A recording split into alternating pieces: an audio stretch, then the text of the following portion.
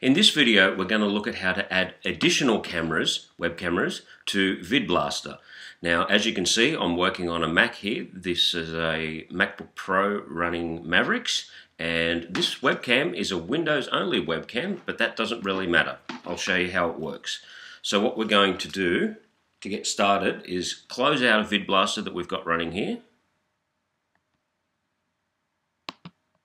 Okay, now I'm going to plug in my Windows-only webcam.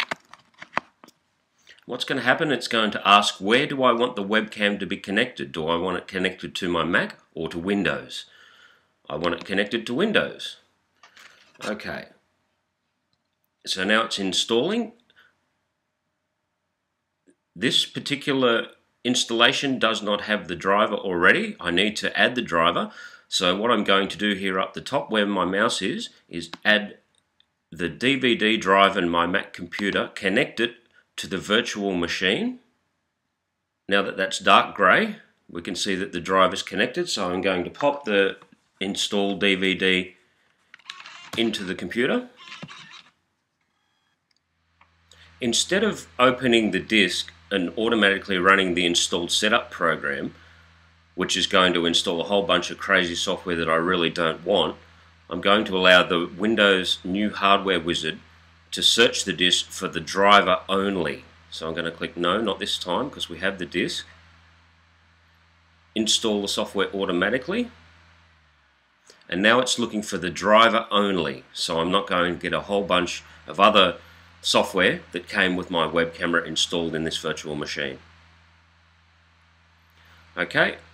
XP is the operating system that I'm using here. Next.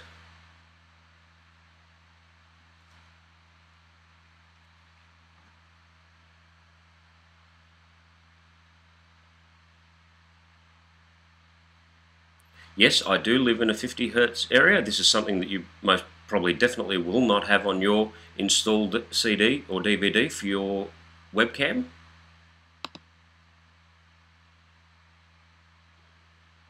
Okay, it's completed installing the driver only for my camera, and it's successfully installed.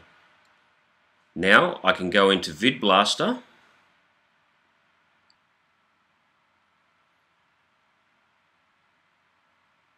Okay, and as you can see, there's my default camera that's built into my laptop.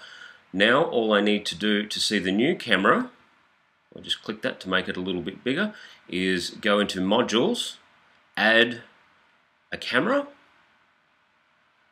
There we go. And in the drop down, I'm going to select my VGA USB camera. There we go. There's my new camera. So to switch between the two, I just simply click which camera. There we go. How cool is that? So straight away, very easy to install a couple of cameras and have multi-camera switching capabilities in Vidblaster on a Mac running Windows in a virtual machine.